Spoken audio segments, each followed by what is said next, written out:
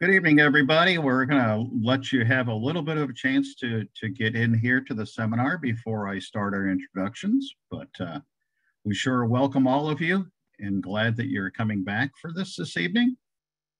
It's our first of our One Health seminars for the fall semester, and we're starting it off with a big bang here, I think, with Dr. Kahn.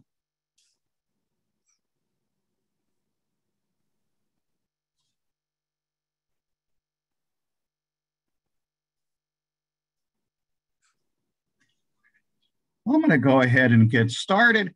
So for those of you who are attending tonight, probably many of you, this is the first time that you've attended a One Health seminar here at Del Val. I want to tell you a little bit about One Health and our view of this particular concept. So One Health is a transdisciplinary systems approach. Basically, what it understands is that people, animals, plants, the environment, are all within one system, Earth, and that we really have to keep it in mind that what happens to us or what we do has impacts on others, whether it's on other people, whether it's on the environment, whether it's on animals, and vice versa. And certainly when we look at disease ecology, we can see this quite readily, that we've got zoonoses that spread to humans and that we in turn can pass them back to animals as well.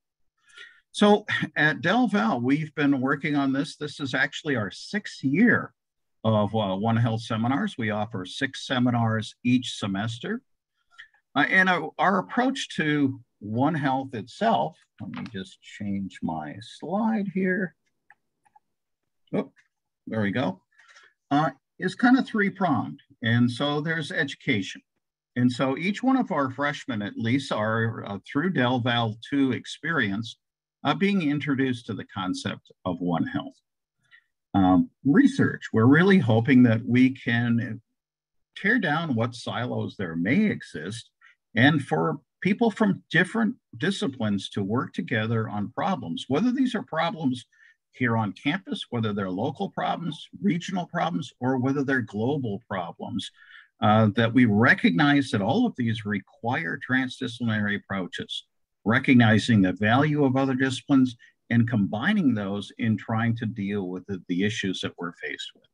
And then finally, outreach. And certainly that's what the One Health seminars are all about. The intent here is to provide a forum for us to demonstrate the depth and breadth of the One Health concept itself, and also to have an opportunity for us to hear from people around the world who are really making a difference in their particular fields and who recognize the One Health concept, or at least the transdisciplinary needs. Our belief is if our students leave Del Val with this appreciation of transdisciplinary approaches, this is going to be a big boom for our society. It'll make them better global citizens. And I believe that it will actually improve their careers as they go ahead. For somebody of my age, it took me years to really come to this. Hopefully, you'll come to it a lot quicker. For our community members that are with us tonight, thank you so much for joining us. And we're going to jump into our introduction. For those of you who have seen my past presentations or past One Health seminars, generally, I don't go into a formal introduction, but I'm going to change that tonight. Dr.Laura Kahn has got an incredible resume, and even from the description on the flyer, I just want to go ahead and read that again, because we are very lucky to have her with us tonight. So Dr. Laura Kahn is a physician, policy researcher, educator, and author. In 2006, she published Confronting Zoonoses, Linking Human and Veterinary Medicine in the CDC journal Emerging Infectious Diseases, which helped launch the One Health initiative. She is the author of 2 books, including Who's in Charge? Leadership During Epidemics, Bioterror Attacks, and Other Public Health Crises, and One Health and the Politics of Antimicrobial Resistance. In 2020, she launched an online course, Bats, Ducks, and Pandemics, an Introduction to One Health Policy. She has over 5,500 students enrolled in that free online course, and I'm one of them. She's received in 2014 the Presidential Award for Meritorious Physician for service from the American Association of Public Health Physicians, and in 2016, the American Veterinary Epidemiological Society awarded her with her highest honor for her work in One Health. Who better to kick off our One Health semester but Dr. Laura Kahn? Welcome, and thank you for joining us, Laura. Reg, thank you so much for inviting me. It's truly an honor for me to speak with all of you. Can you all see my screen? Is it? Yes. Okay, terrific. So in this seminar that I'm going to give, I'm going to talk about tying together food safety and security, antimicrobial resistance, and climate change. And yes, they are all connected. And I will show you how they are. Agriculture is the foundation of civilization, and climate change threatens agriculture and food security. And antimicrobials are the foundation of modern medicine. Many of the therapies that we take for granted, whether it's elective surgery or cancer chemotherapy, simply become too risky to do if we don't have effective antibiotics. So antimicrobial resistance then threatens antimicrobial use and food safety. So together, if we want to have a modern functioning society, we need to have both agriculture and we need to have antimicrobials. So just a few definitions. Food security means no hunger. Food safety means no foodborne illness, and AMR means antimicrobial resistance. And with that, I'm focusing on bacteria, not viruses or fungi. So I'm speaking about antibiotics. And for those of you who are not familiar with antimicrobial resistance, normally bacteria, if you expose them to antibiotics, they die. But resistant bacteria, if you expose them to antibiotics, they don't die. And so you've got a problem if you have an infection. So as Reg mentioned, the One Health concept, I approach it very simply that human, animal, plant, environmental, and ecosystem health are linked. And then this concept then provides a very useful, simple, comprehensive framework for examining complex issues. And if we want to address these complex issues, we have to look at the root causes if we want to develop effective policies.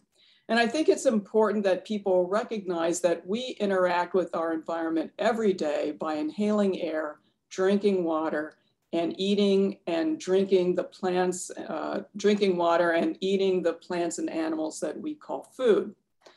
This is the One Health Initiative website, so please visit it. It is a labor of love for all of us, and tell all your friends and colleagues to visit it too. So when I talk about a framework, I personally use a matrix, a cube, multidimensional cube, looking at One Health factors, humans and animals, plants, environments, and ecosystems in one dimension. In another dimension, looking at it from complexity factors, microbial, individual, and population. And then the third dimension is the political, social, and economic factors, and those can be represented by political borders, whether it's local, regional, national, or international and global. And so this is the three-dimensional perspective of it. This is a two-dimensional perspective of it. And so you can see that you get these nice little boxes that you can fill in for the relevant issues that you want to cover. For the purposes of my talk, I'm defining environments as the abiotic or the soil, water, and air aspects of defined geographic areas. and ecosystems are the biotic, the microbial flora and fauna within defined geographic areas. And so in this talk then, we're going to do a One Health analysis using these different One Health factors, focusing primarily on microbial and populations, looking at fecal microbes. And we're going to do it at the international level. So in other words, I'm going to give you a One Health satellite perspective of these issues that we're dealing with. So first off, let's look at humans and animals at the international global level, looking at microbes and populations. There are now almost 8 billion humans, and we have over 30 billion terrestrial food animals. Together, humans and their domesticated food animals make up about 96 to 98% of the global terrestrial mammalian biomass. So there's just not that much wildlife left. This was back in 2000. And our livestock is not a diverse species. They're actually, the diversity is in the wildlife. So if we want to preserve biodiversity, it has to be in the wildlife. It's not going to be in the livestock. We have more broiler chickens on the planet than any other bird, with a standing population of almost 23 billion. And people are eating more and more chickens all the time. And with all of these humans, 8 billion humans and over 30 billion food animals, well, as the famous children's book author Taro Gomi states, all animals eat, so everyone poops. And that is a profound statement.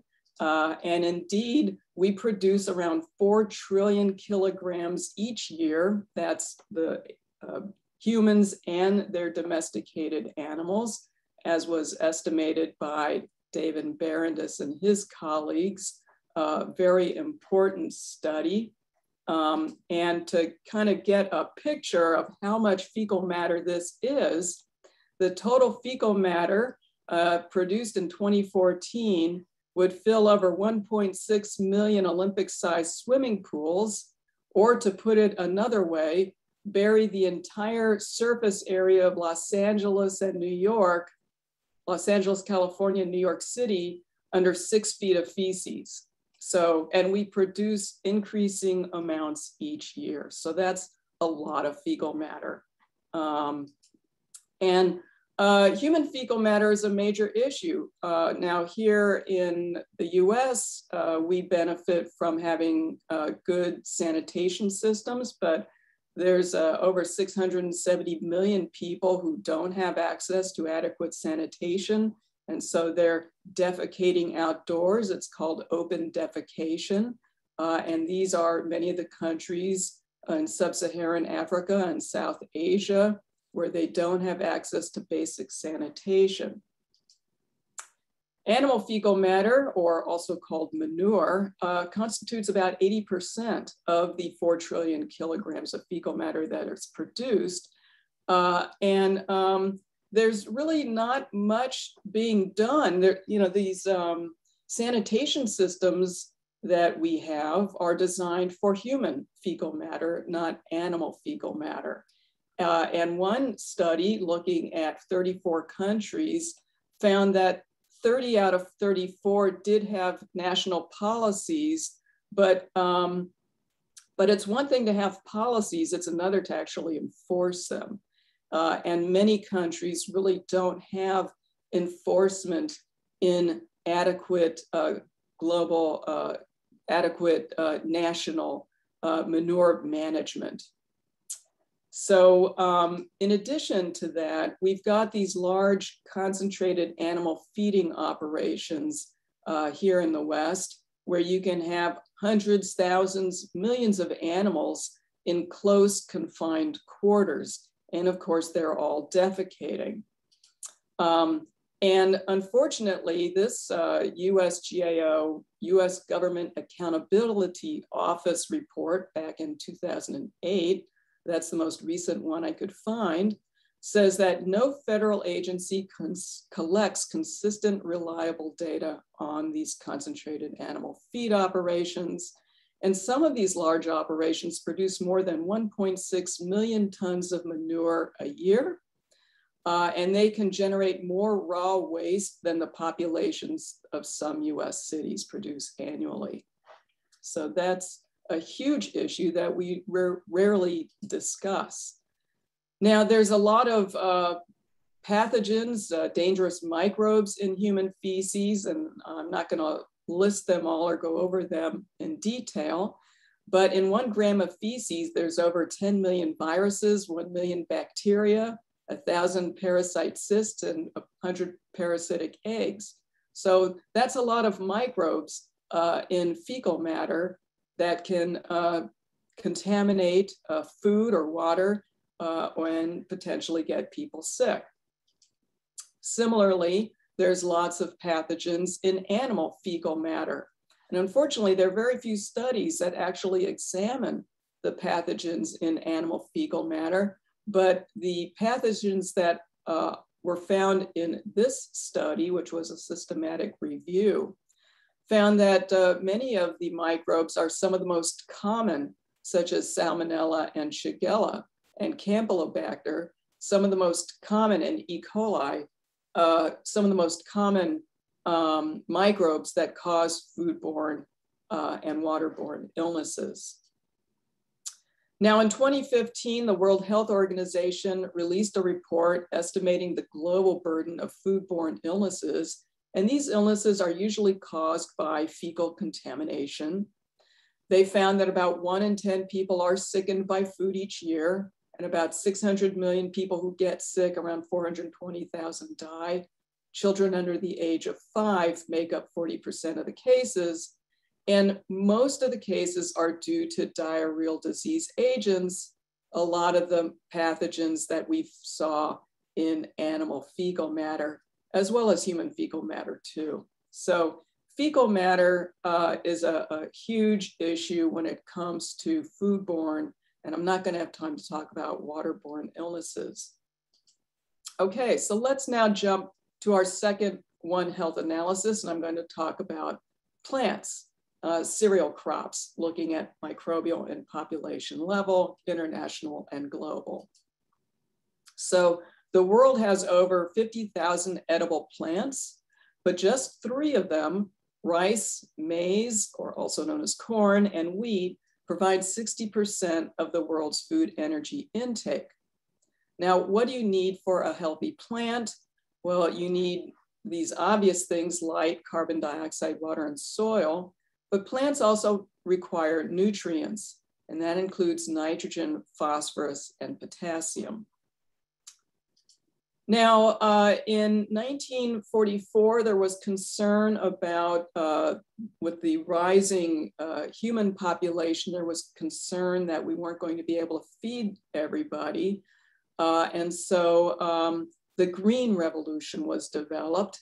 This is a picture of Dr. Norman Borlaug, who was a plant pathologist, and he developed new wheat varieties that were resistant to disease and adapted to growing in different conditions with very high yields.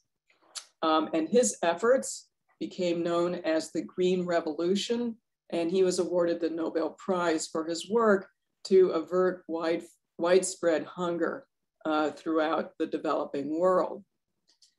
His efforts were so successful, you can see that cereal production and yield just took off from 1961, just really over 200% increase as the population increased.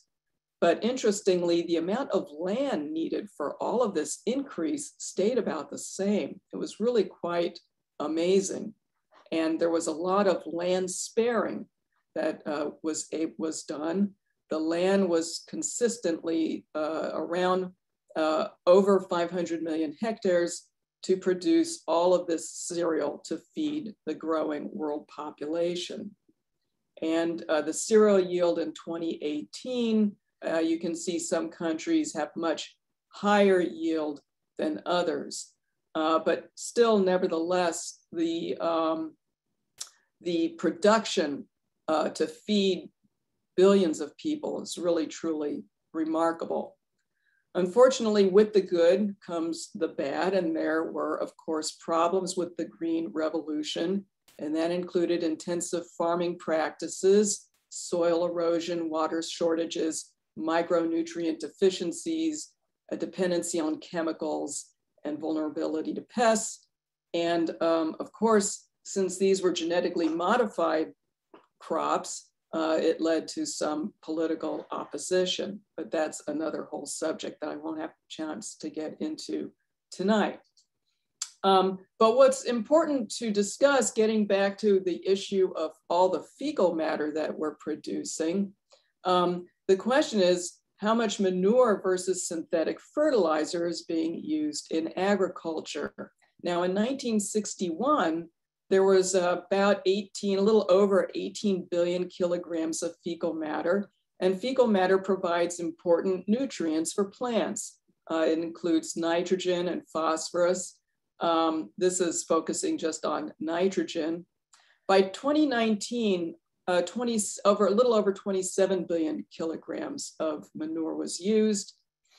But when you look at synthetic fertilizer, in 1961, not much was used, far less than manure, but by 2019, almost 109 billion kilograms of synthetic fertilizer, high nitrogen, is being used. So by 2019, 4 times more synthetic fertilizer is being used than manure. Now, why might this be a problem? Well, there's a variety of comparisons between manure and fertilizer. First of all, we have a lot of manure that it would be nice if it was being used. Components of manure include organic matter, like the benefits, like some beneficial microbes, fiber and solids that help with soil health. So if it's not being used, then what's being done with it? What's being done with all of this manure that runs the risk of causing foodborne and waterborne illness, contaminating the soils and ecosystems? And that brings me then to the third part of the One Health analysis, looking at environments and ecosystems. So, as I had mentioned in the beginning of the talk, climate change threatens agriculture, and unfortunately, agriculture worsens climate change. Now, to truly understand the term climate change, we need to look at the geologic timeline of the temperature of the planet. And this is the geologic timeline since the beginning of complex life on the planet, since the Cambrian explosion. And yes, the planet was very hot back here, but humanity didn't exist, nor did agriculture. And the planet cooled over time. This was when the early hominids appeared in the Pliocene. You get to the Pleistocene, where you had the Ice Age, and agriculture certainly didn't exist. Humans lived here. But there was no agriculture for the simple reason much of the planet was covered with thick ice. But now here's the key part. Around 10,000 years ago, the planet started warming. It's not clear exactly why, but the climate began to warm during this period now called the Holocene. We live in the Holocene era. And when I saw this graph, I suddenly understood climate change, because for the past 10,000 years, for this entire duration of civilization has existed for 10,000 years. And the reason why it's existed for 10,000 years is because the climate has allowed it. We've been on this Holocene baseline that has allowed us to have agriculture. It's a relatively mild, predictable climate where you knew when to plant the seeds and when to harvest, and it allowed us to have agriculture and food security. Now, there were a few little deviations There was the Little Ice Age that was about 1 or 2 degrees below the Holocene baseline. And the artists who lived at that time documented for us what happened. Oh, and by the way, for those of you who are interested in learning more about the geologic perspective of climate change, I highly recommend this book, Timefulness, How Thinking Like a Geologist Can Help Save the World. It's a beautifully written book. But talking about the Little Ice Age here, the artists documented what the Little Ice Age looked like, and it lasted from about 1300 to 1850. Now, this is just a little blip below the Holocene baseline, and you had frost fairs on the Thames for a couple hundred years. You had this frozen wasteland in Flanders. You had ice skating in Rotterdam. But what's most important is that the Little Ice Age was noted for crop failures, bread riots, famine, and wars. It profoundly impacted agriculture with bad weather and storms that destroyed the crops, and people starved, and you had widespread famine. It wasn't a pretty picture. Now, so the threat to agriculture and to civilization then is profound when you get off that Holocene baseline. And right now we're about 1 degree above that Holocene baseline, and we're seeing the effects now with these storms and huge amounts of flooding because there's now more water and energy in the system.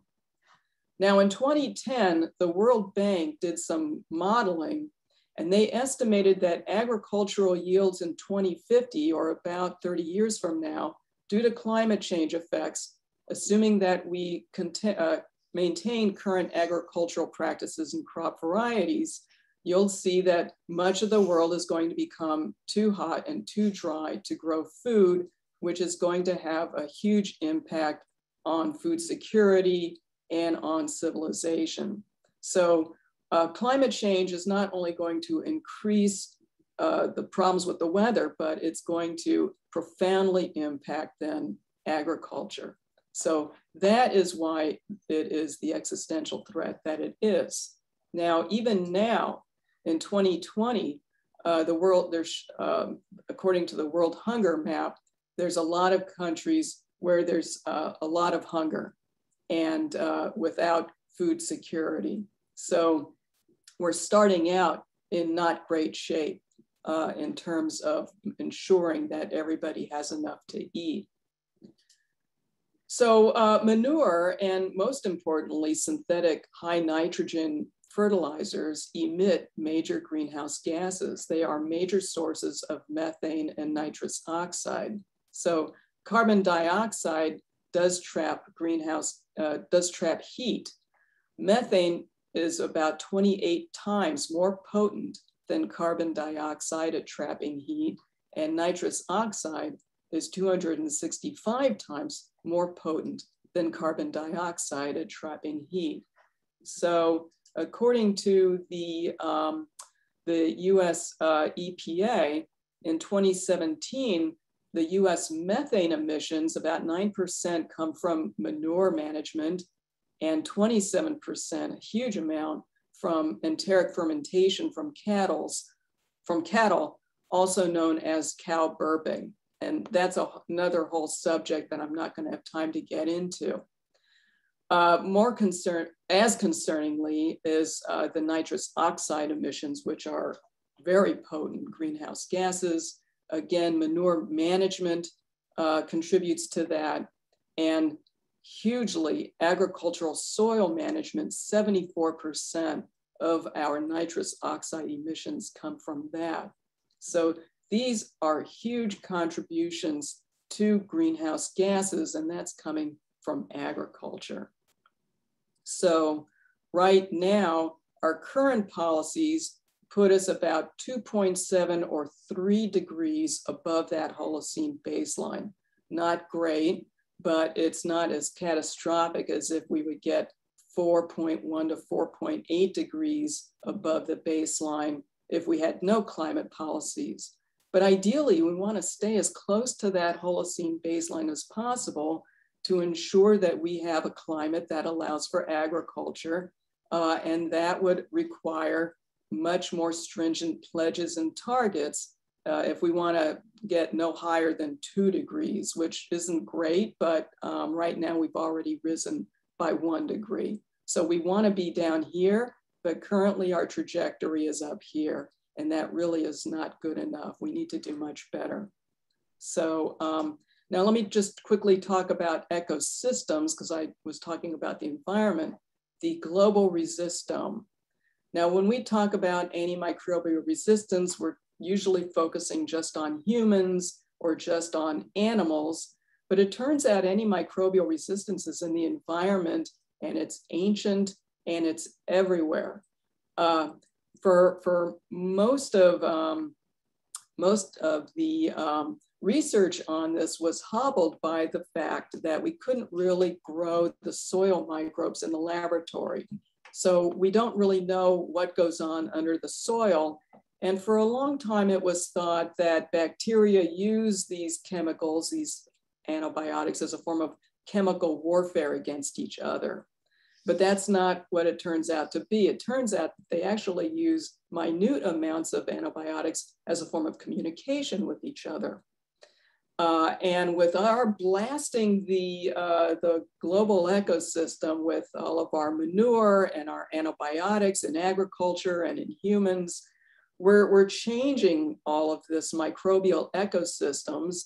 And so they are increasing their expression of these genes, which are already out there. They're naturally occurring, and they're very nicely sharing these resistance genes with each other to protect each other from our onslaught against them. So in other words, we're working against nature and we're losing. It's never good to work against nature.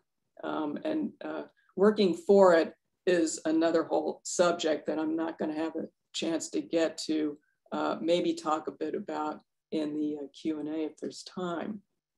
So then, how are humans adversely impacting the global resistome?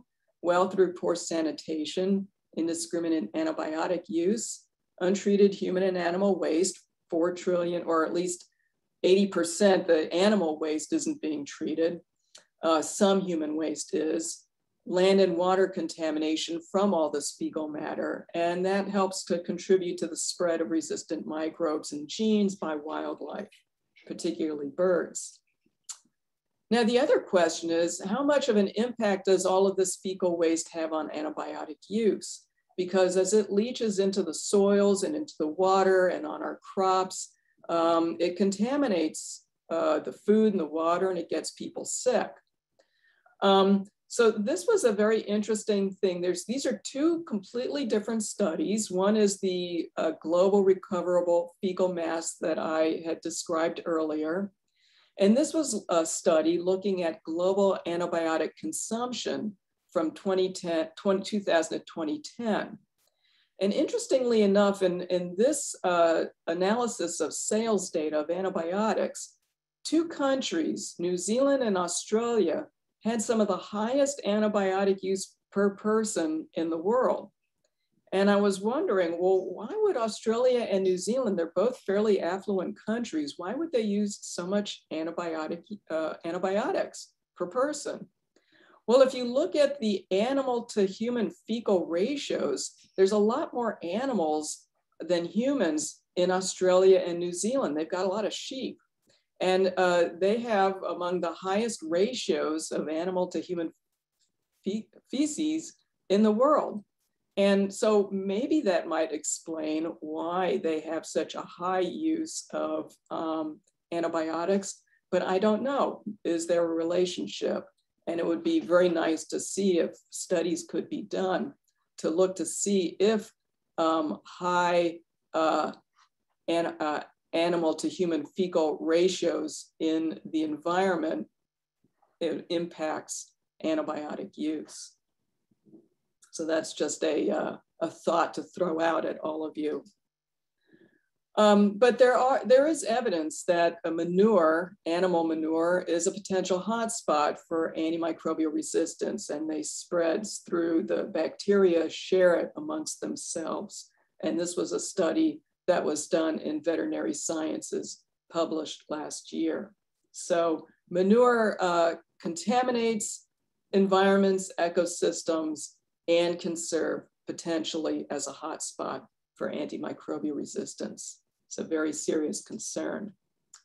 So let me turn now to the fourth and final One Health analysis, looking at humans, populations, focusing on the political, social, and economic factors now. Food security, as I said, agriculture and food security is the foundation of civilization. Food security means no hungry people and is built on the pillars of availability, access, and use. And food security is so important that it's listed as number 2 of the United Nations Sustainable Development Goals as zero hunger. There are political implications when food security breaks down, as we saw during the mini ice age, the little ice age, when crop failures led to famine.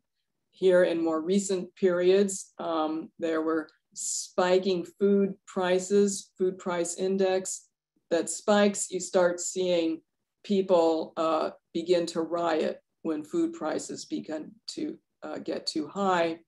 And civilization breaks down, civil society breaks down. So there are very important political implications when we don't have agriculture and food security to ensure that people are fed. Now looking at meat consumption, because of course all of these food animals are being raised to provide meat and other proteins, animal proteins for human consumption. And here in the US, we are one of the top consumers of meat, along with other wealthy developed countries.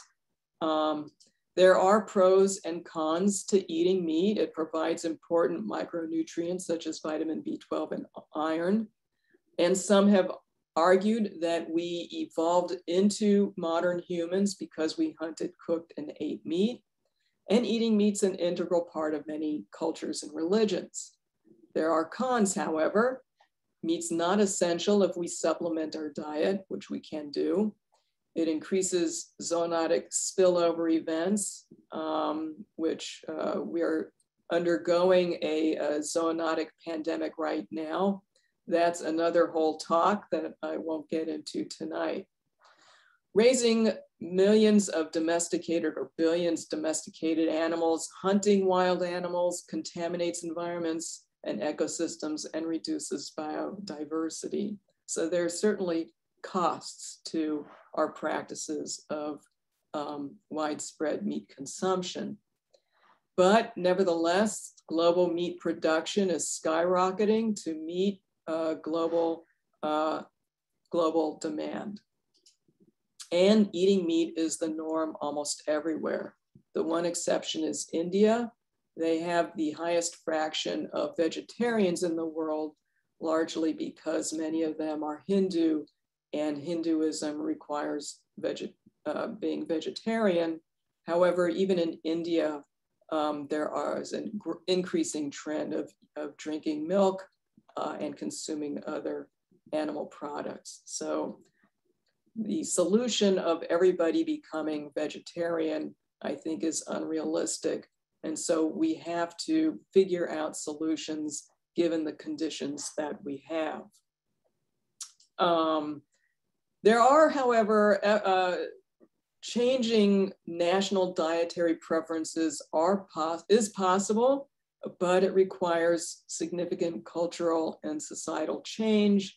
There are more Americans cutting back on meat consumption, and many of them are cutting back largely for health concerns, but also for environmental concerns as well. Food safety, animal welfare are other reasons. So a brief recap now on our One Health analysis, looking at all of these factors. What are the findings? Well, humans and domesticated animal populations are growing, and producing increasing amounts of fecal matter each year. Animals produce 80% of it, but this is generally ignored. Not quite clear what's being done with it if it's not being used for fertilizer, if the preference is for synthetic high nitrogen fertilizer, which is contributing to nitrous oxide emissions. But manure is producing these emissions as well. So this is a very serious concern in terms of contributing to climate change that we need to start the discussion on.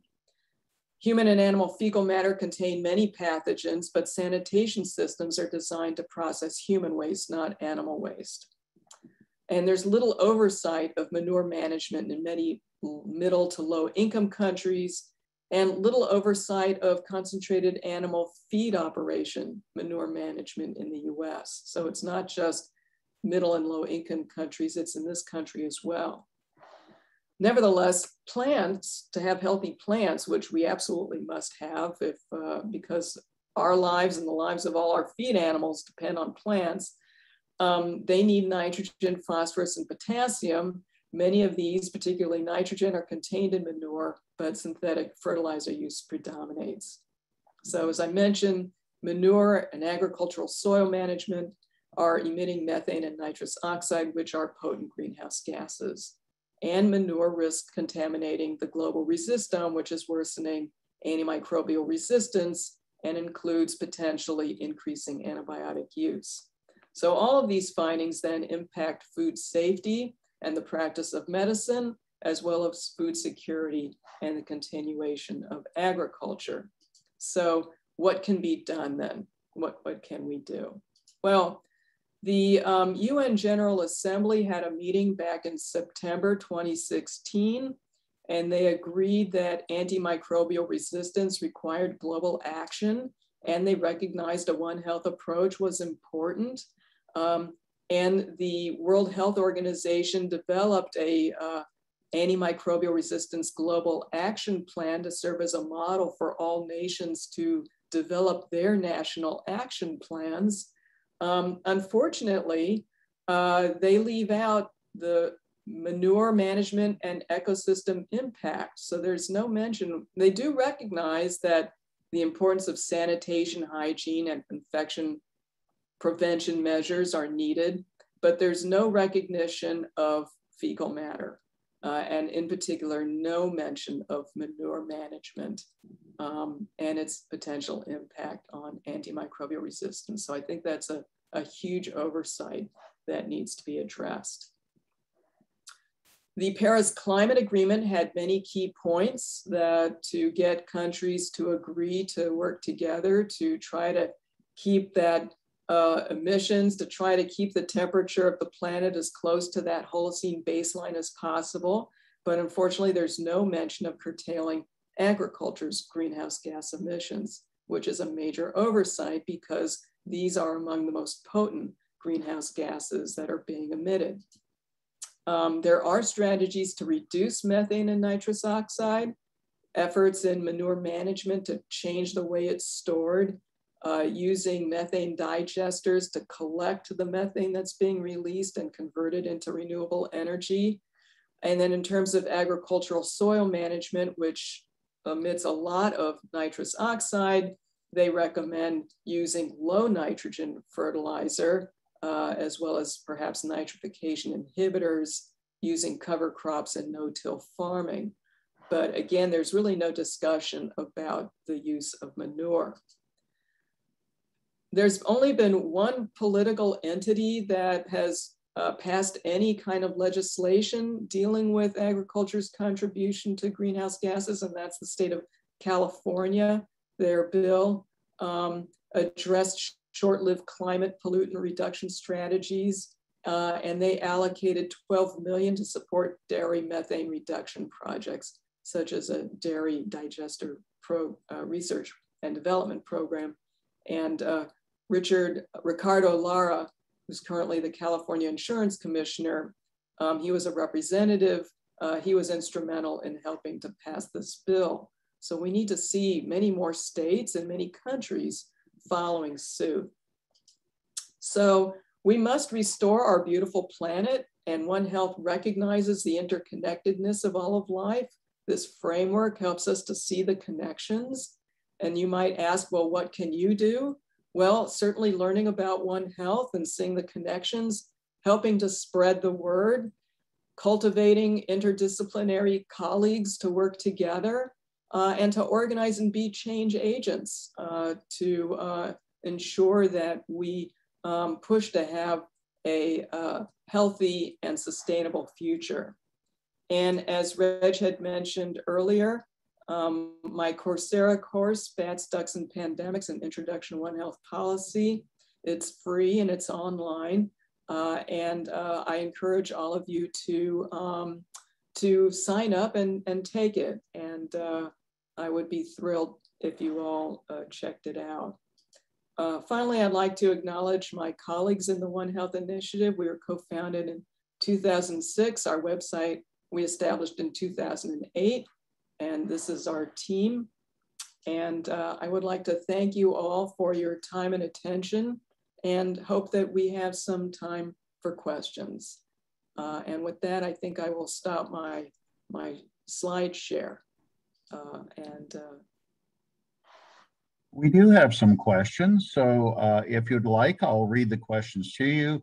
And just remind everybody in the Q&A, please do put your questions in there, and hopefully we'll be able to get to them. At the moment, we have a couple. And the first one is from Zach. He says, hi, Dr. Kahn. Do you think that increasing the manure level use in fertilizer, use more manure and less synthetic fertilizer, could eventually cause concern in the plants that are grown from it? That's a great question. I am not an expert in plant crop agriculture, but I mean, one of the reasons why synthetic fertilizers are being used is because they are very effective in providing high levels of nitrogen to plants. And that enabled us to have such high crop yields using the same amount of land, basically. So, so that's a challenge. We've got all this manure, and what happens if we switch to it? Would the yields go down? I'm not sure. I think it would be worthy to do perhaps a pilot study looking to see if agriculture would be more sustainable using manure, no-till,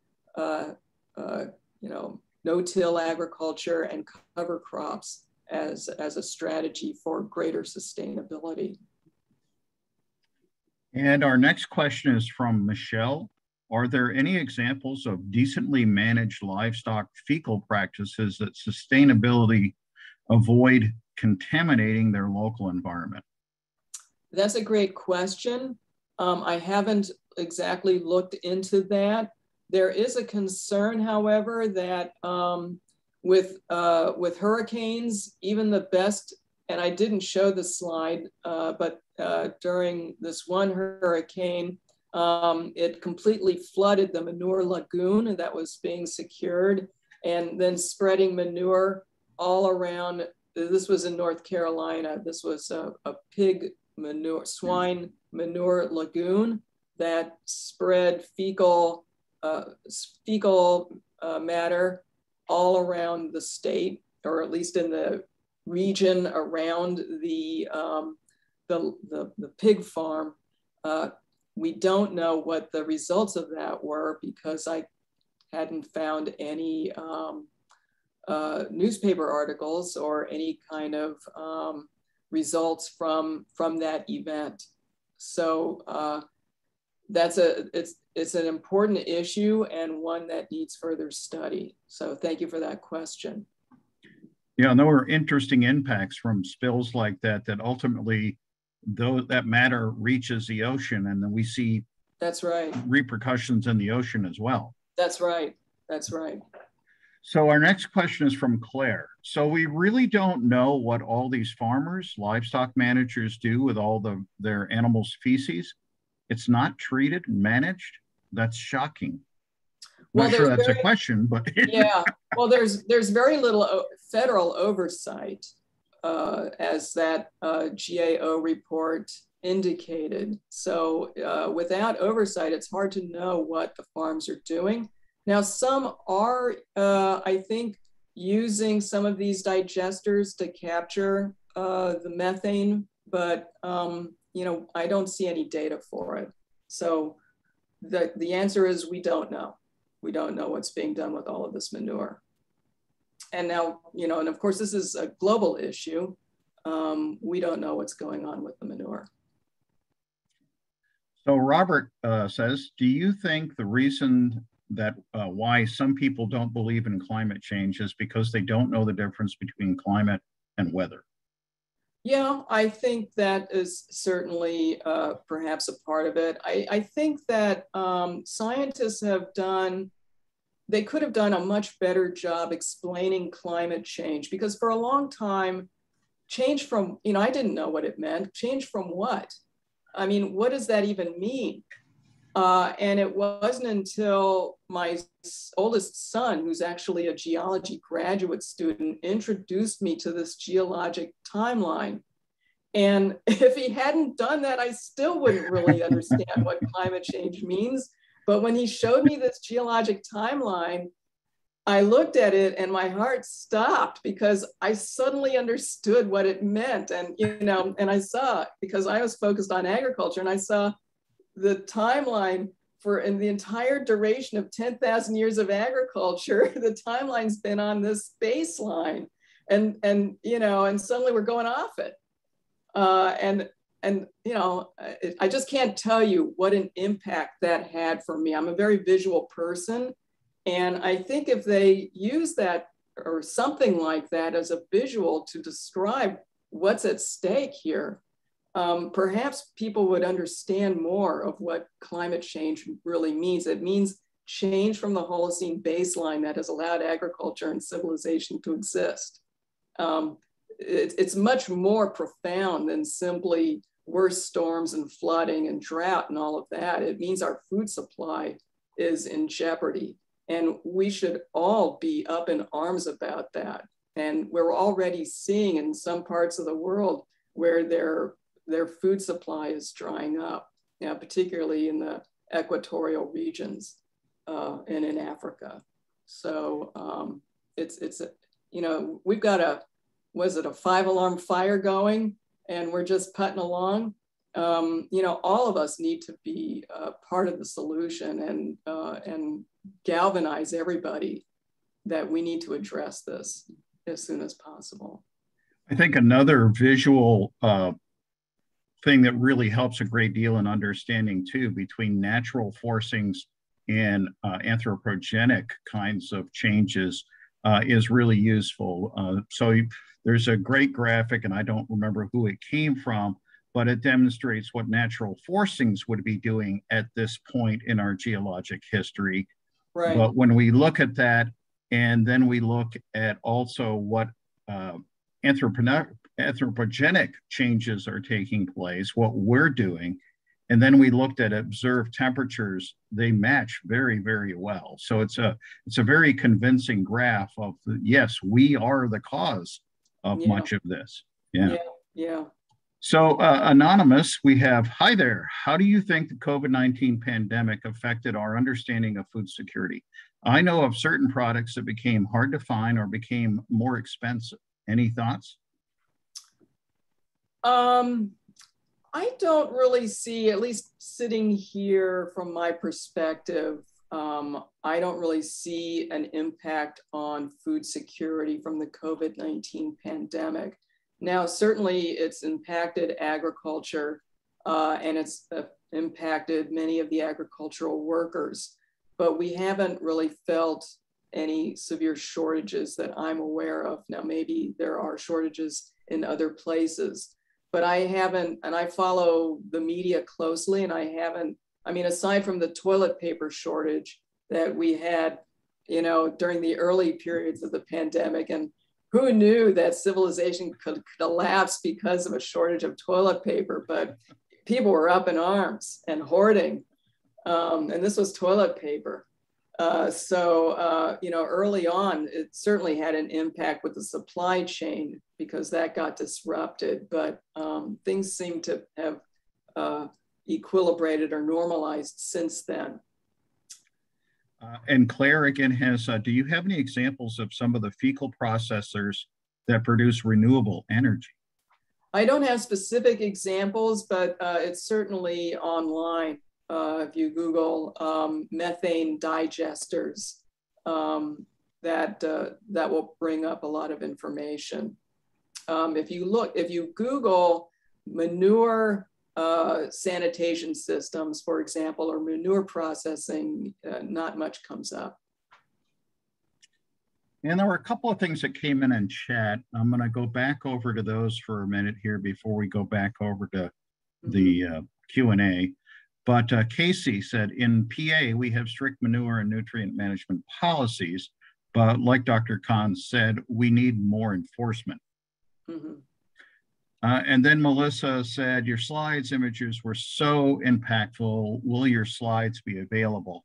Well, Melissa, we are recording this presentation. So ultimately at delval.edu/onehealth, you will be able to see a recording of this presentation if that helps. I should also mention that I based my talk off an article that I wrote and published this past December. So I will include the link to it in the chat. Great. So that's available now in the chat box, the link to the article. Perfect, thank you. So Phoebe, is human sewage being used as fertilizer? Has it been treated, and if so, by what? There are parts of the world that do use human sewage as fertilizer. It's called night soil. Whether or not it's being treated, I don't know. These are often in poor developing countries such as India. Not clear if they're being treated or not. Michelle, do you think we are quickly heading for overshoot? What does she mean by overshoot? I am not sure. Michelle, would you maybe further down? Hopefully we'll come back to you and make sure we understand what it is that you mean. So Abigail, besides agriculture, what are other things that are directly causing climate change? Well, certainly the burning of fossil fuels. Now, it's interesting that many of these fossil fuels are degraded plants. Plants are great, and trees, they absorb carbon dioxide, and with time, they get broken down by microbes into coal. I mean, these products are ancient forests or what have you. And so they captured CO2. And by us burning it, we're just releasing it back into the atmosphere. So we're releasing all of the CO2 that had been captured eons before. So that, in addition to all the other things that we're doing, is contributing to all the greenhouse gases. Transportation, there's, energy use. These all contribute to fossil fuel emissions.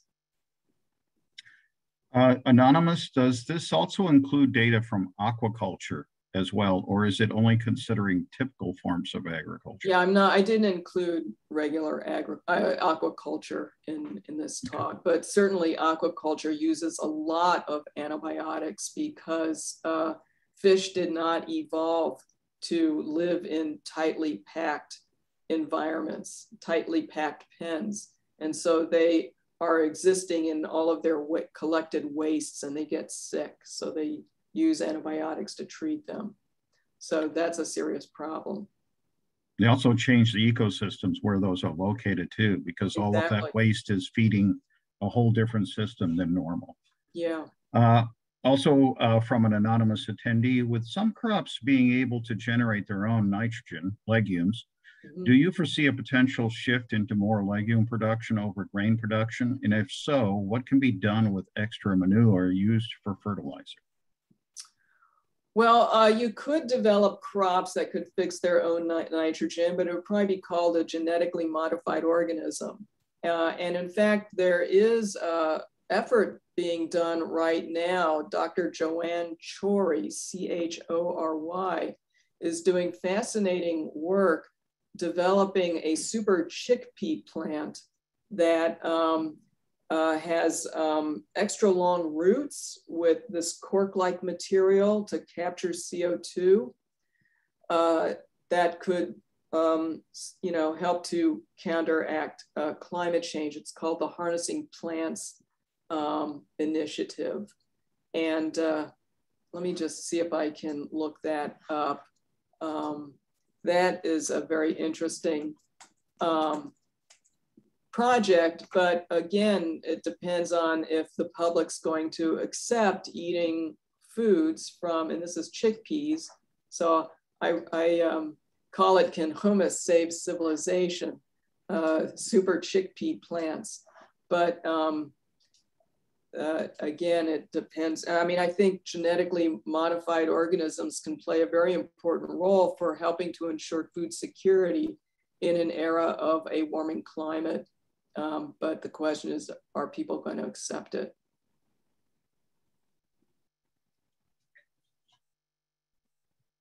What can be done with the extra manure used for fertilizer? That's a great question.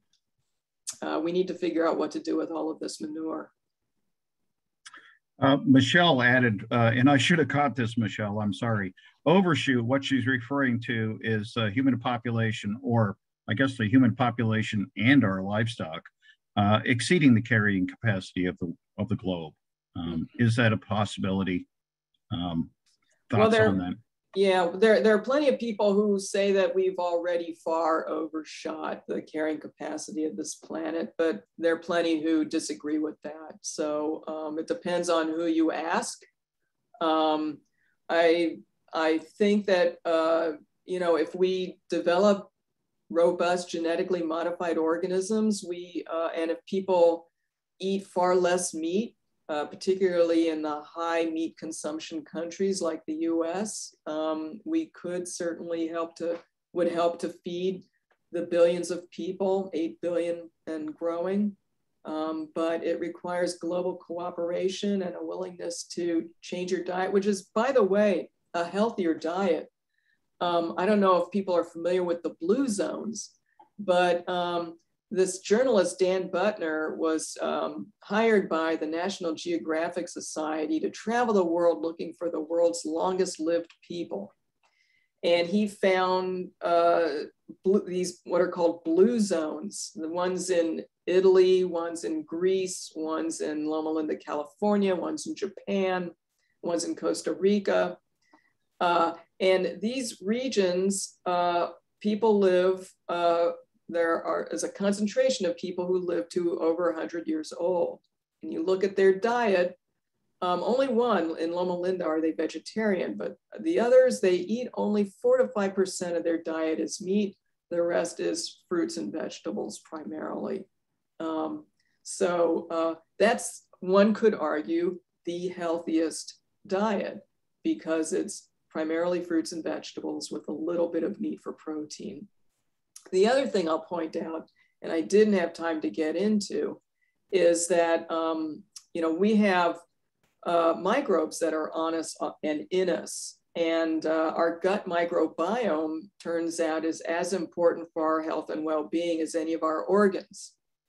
And our gut microbes like a high fiber diet. They like fruits and vegetables. And when they're happy and healthy, they're producing a lot of mucus, which protects the lining of our gut, and we are healthy. When they're unhappy and they get a lot of refined sugar and a lot of highly processed foods, when they're unhappy, they don't produce the mucus, and that can lead to inflammation and to disease. So our microbes, if we listen to them, tell us what they want. The question is, are we going to feed it to them? So when you eat, You're not just feeding your body, you're feeding your gut microbes. And it's in your best interest to keep them happy. We've got one last question here. We're actually past our time, and I want to be respectful of your time, Dr. Kahn. Sure. Abigail asks, if you could say one sentence to change somebody's mind that doesn't believe in climate change, what would it be? Well, climate change, like the COVID-19, like SARS-CoV-2, doesn't really care if you believe in it or not. It's happening. So, you know, you can believe in it, you can not believe in it. That's the thing about, you know, these scientific issues, that they're existing, and climate change is here. So if you want a sustainable future, if you want a sustainable future for your kids, you know, we all need to play our part in helping to make that happen. Great. I see in the chat that some folks said that they did not see the link. If you did not see the link, I did. And I have linked to that particular article, and I will make sure that it goes to our library. And Claire reminds us that besides delval.edu/onehealth, that all of our presentations all show up at library.delval.edu/onehealth. And also she has an enormous amount of reference materials that she puts in association with these presentations. And I will make sure that this article gets over to that list as well. So it will be something that you can reach to. With that, I think it will be time for us to close. We've had an enormous amount of conversation and questions. Thank you all for attending and for sticking with us here and having so many questions and comments and suggestions. And Dr. Kahn, we look forward to your new book you're working on. And thank you. Let's say we'll have you back in a couple of years to talk about that. Sounds great. Well, and thank you so much for inviting me to speak. It's been a pleasure. Well, it's been a pleasure for us too. For all of you, good night. And let's hope that our weather stays somewhat calm for a little bit longer. Good night, everybody. Good night.